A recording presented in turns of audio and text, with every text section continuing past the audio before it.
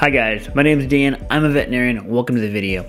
Today we're going to talk about spleen cancer, or more specifically, hemangiosarcoma. Now a lot of different cancers can cause spleen cancer. It can be metastatic in a lot of cases because the spleen is an organ that filters the blood. However, with that being said, the most common cancer we see in the spleen is the hemangiosarcoma. And it's because the hemangiosarcoma is a blood vessel cancer, and again, the spleen is an organ that filters blood, so there's a lot of blood vessels in there, and it's a prime place for cancer development. The way it's diagnosed, guys, is usually with blood work, an ultrasound, some x-rays, and a lot of times it's you, the pet owner, that notices it. Usually what happens, unfortunately, is the dog has internal bleeding.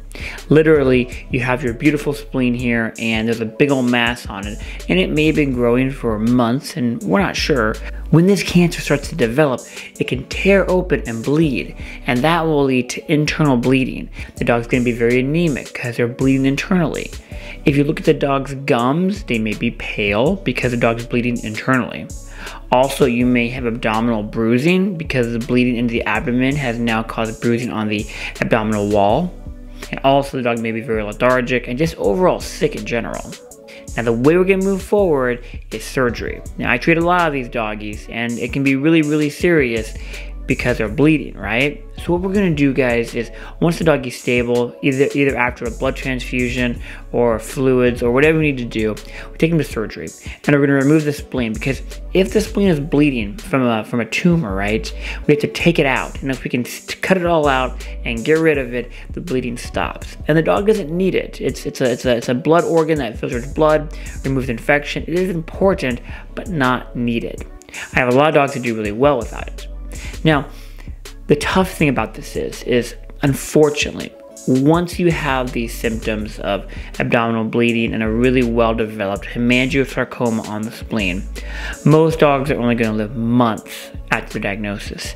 Even after cutting it out with surgery, unfortunately, guys, most doggies only live months. This is because it's already spread. It's microscopic, it's in the blood, it's in the circulation, it's spreading to the heart base, the lungs, other organs. It's just a horrible disease. Now you may ask me now, Dr. Dan, why in the world would you ever remove this sucker if the dog's gonna die anyways from it? We remove it because 1/3 of the time it's a hematoma, and we have saved the day.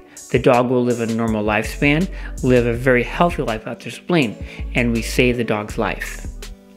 You can't tell the difference just with an ultrasound or an x-ray between hemangiosarcoma and a hematoma. They are vastly different.